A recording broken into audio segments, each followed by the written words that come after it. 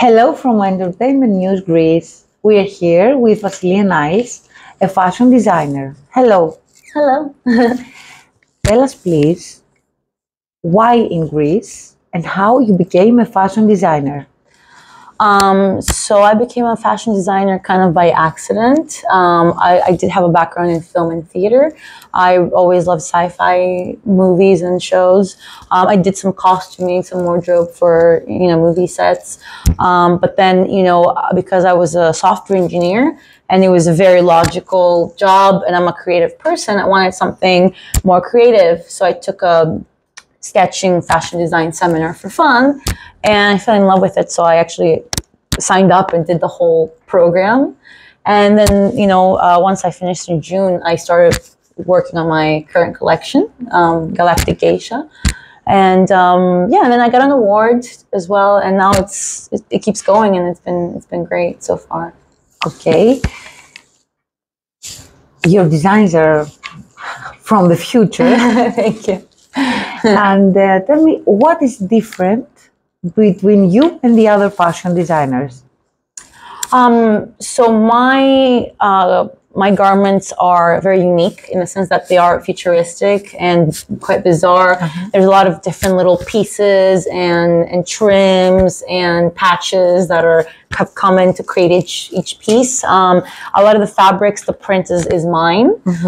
So it's like a space jungle print, and I did it on different fabrics as well. So I did it on organic cotton from Portugal, which is the denim that we have. I did it from crushed velvet. I did it on like a silk that has kind of like a snaky texture on it. What else? And then I used some other weird fabrics that I don't know if you'd even call them fabrics. There's like PVC plastic, but with these 3D shapes around it.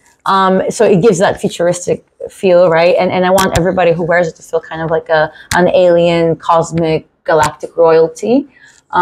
Just to remember their origins, because how there's that meme going around on the internet that we're all made from stardust, but scientifically that's true, right? So kind of bring people back to remember where they came from a more spiritual kind of and scientific, I guess, sense. Yeah. All right. And how many years did you study before the fashion studies?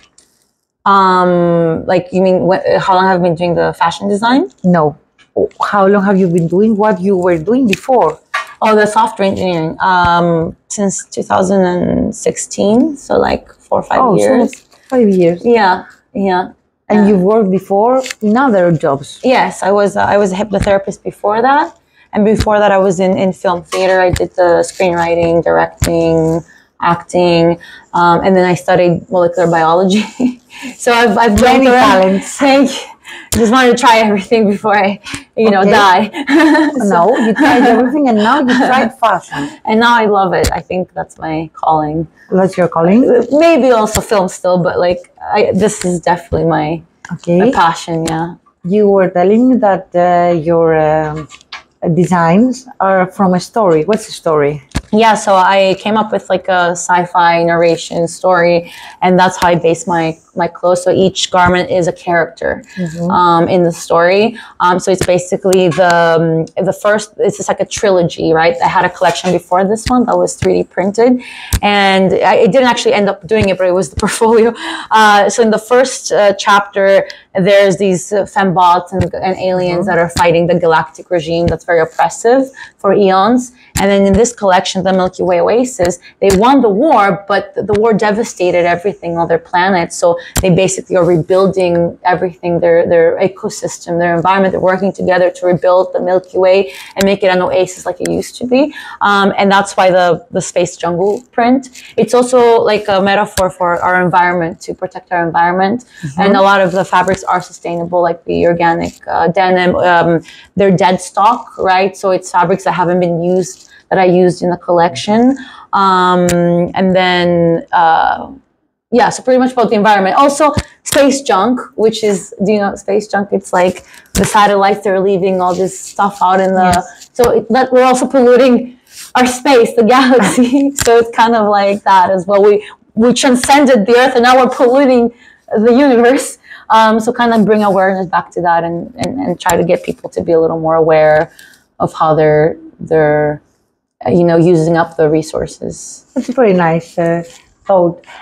I want to ask you, how am I supposed, and all the women that are wearing your clothes, to feel when they wear them? I want them to feel like space royalties, alien, galactic. Like I have a alien priestess one that looks kind of like an ancient Egyptian priestess. But you know how they used to say that, or they say there's a theories that ancient Egypt came from aliens. Kind of like, oh, so this is the ancient Egyptian priestess from back then in space when she was an alien priestess. And I want them to wear and feel like they're part of the universe. They're what I was saying about that we're all stardust, right? So feel their alien origins, because in a way we are alien because we are made out of the cosmos. Whether you believe in aliens or not doesn't matter.